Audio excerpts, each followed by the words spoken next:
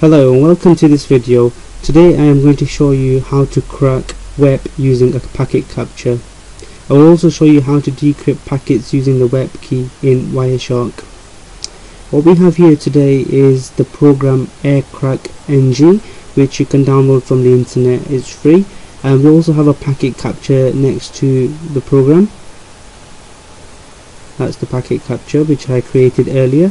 It consists of many networks within the wireless vicinity, and also Wireshark next to it. So what we do is go into the program, we click open, go to desktop, click on the packet capture. Okay, the settings on this page, we keep them the same, and we click launch, and the command screen will pop up. There is a list of BSS IDs from the packet capture. The one we're interested in for this exercise is CAF-B, so we put in number 1 and press enter. Now the air cracking has started. It does take a little bit of time depending on the strength of the web key.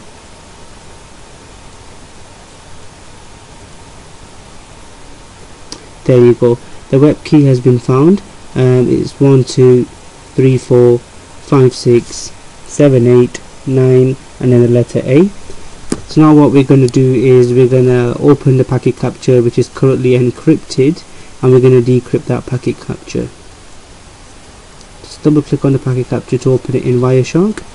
The way you identify whether the packet capture is encrypted or decrypted is you'll see that the packet capture consists of only IEEE protocol packets. If you look on the left hand side of the screen, you'll see a list of IEEE. You won't see other data packets, etc. So what we do is we click on edit and preferences, click on protocols, just click on one and press the letter I. It'll take you to I within the list, and then we want to select IEEE 802.11.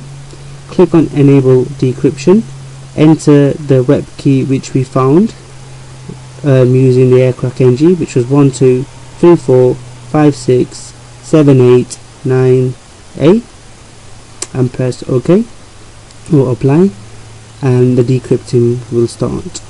Doesn't take too long, a few seconds.